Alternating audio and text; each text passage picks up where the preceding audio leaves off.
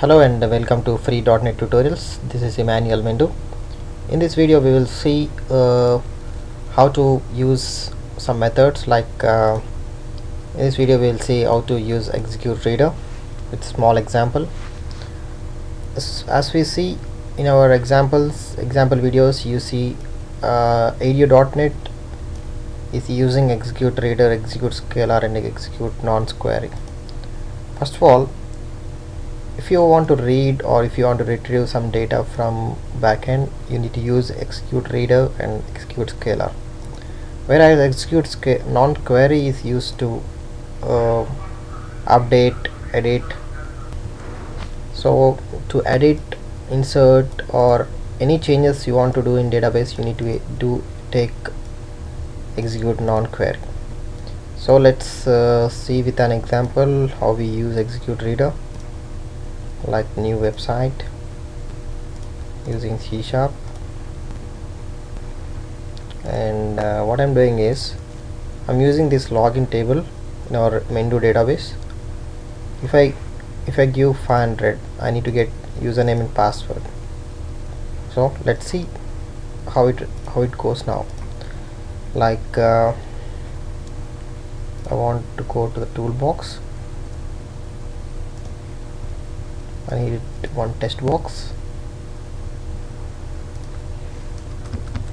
and two labels to get our username and password. When I click on button, I need to get get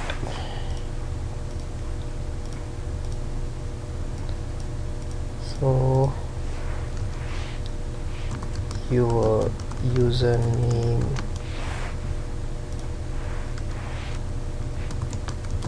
your password is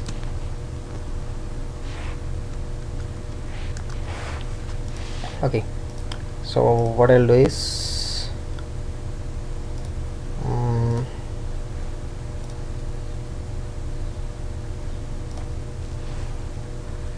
first I'll put these names as like unknown,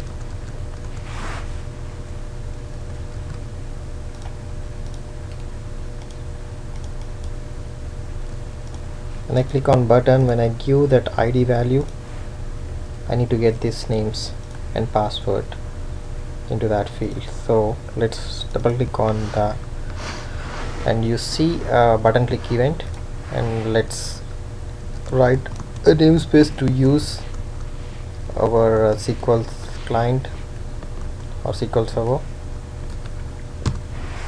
So we need to instantiate SQL connection.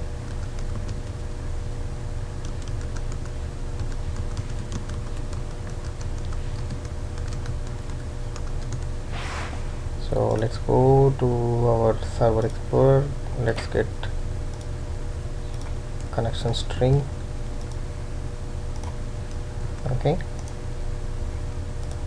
and initialize SQL command in the SQL data reader also.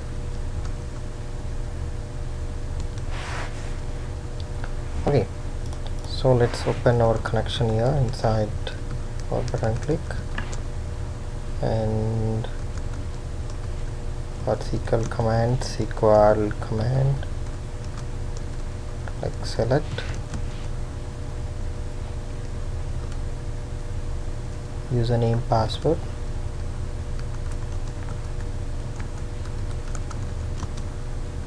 username comma password, is that right?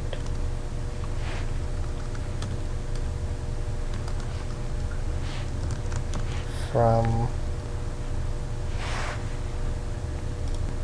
you can see here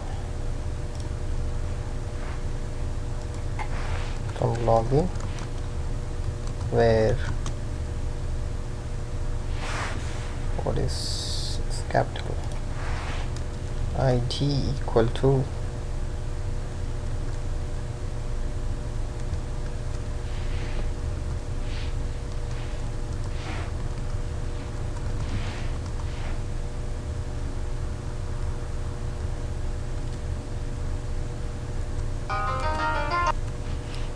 and this is a string, so we need to keep single quote also. Need to close the command when the connection is con. So after giving that SQL command, data reader equal to command dot execute reader. See, when you are putting some dot to our command, you see data execute non query, execute reader, and execute scalar. Even you see execute XML reader also. We'll see that example in our next videos. Now let's see execute reader. When I put this, whatever the content, like whatever we are writing here, it stores in our reader, data reader, using this execute reader command method.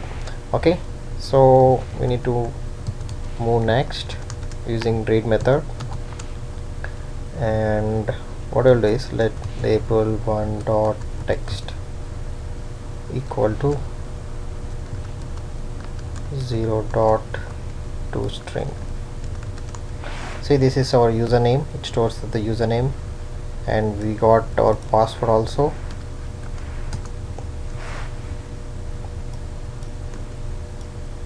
It is like a memory location of 0 and 1. If you are selecting username and password, this is 0th location stores username, and first location stores the password. And after that, close the connection and build your project. Let's run it. So let's see before, like, what's going on backend, like 501. Let's queue 501. If I put on get, your username is Mrudul and your password is 14UEM. Okay, that you see in the same thing in our backend also. Let's queue 502. You see your username is emo and your password is 12345. That's it. We will see further, like execute scalar and execute non-query in our next videos. Watch all my videos on desibindas.com, and please be free to comment on my videos. See you in the next video. Bye bye.